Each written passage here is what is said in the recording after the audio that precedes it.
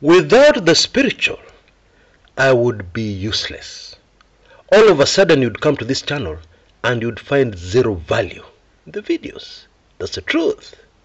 And not only that, this thing you call spiritual nonsense, since you believe in science, let me prove to you that what is spiritual is being proved by science all the time. Oh yes. And let me start with something that affects all of us. Telling lies. Being untruthful. Scientists, not spiritual people, scientists have conclusively proved that telling a lie affects your health. It affects your body. And as a spiritual person, I can tell you, the person who invented, created, put together your body, put it together in such a way that evil, like lies, will have consequences on you. In other words, you are not designed to lie and be evil. Okay? But what exactly does science say? What has it proved? There is conclusive proof that telling lies increases the risk of so many deadly diseases, including cancer. There is also scientific proof that telling lies affects your hormones. It increases hormonal activity in the body, and also weakens your immune system. Okay? I beg you, don't have to believe me. Do your own research. Google Sahi. And see for yourself. I'm not inventing a story here.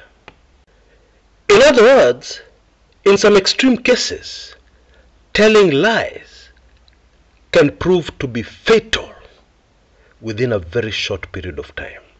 Of course, it is always fatal long term. But also in extreme cases, it can be fatal within a very short space of time. Let me give you the story of somebody I knew, a dear friend. A very recent incident that happened. This friend passed on very recently. And one day something hit me, and I went back, spoke to their doctors, spoke to the people around them, etc., etc. What was I trying to do?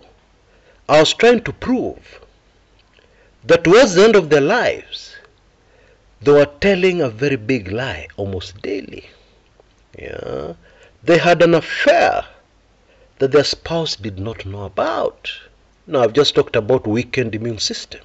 And within a very short space of time, and even as they fell ill, they continued with this affair. With modern technology, you can still chat to people, send them videos, etc., etc. And now I am convinced that one of the things that triggered their departure from this earth was telling lies. Now, just a very quick aside about our current government. There are people who have called President William Samoei Ruto wise. He has a lot of wisdom. Okay? I disagree. President William Samoei Ruto obviously is very smart, but it is not wisdom he's using. He is cunning. Okay? Now, najua kizungu ilikuja na meli. Many people don't know the difference between the word cunning and the word wise, wisdom. For instance, you cannot say that the prophets of Almighty God in the Bible were cunning. You can't. That's the wrong word. They were wise and full of wisdom. Okay? Wisdom is experience, knowledge, and good judgment. And wisdom comes only from one source, God Almighty. There's a verse on your screens right now from the Bible to prove it.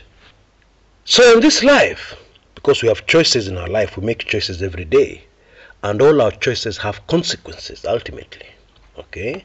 In this life, you can decide to meet your goals, to get what you want, either by being cunning or by using wisdom. Okay? Now the problem with being cunning, using deceit and evasion, is because the direction you're going into just means trouble, because you're in evil territory. So a lot of evil things happen, and the end is very predictable. Hapa hapa duniani, malipo inakuanga hapa hapa, sio mahali pengine.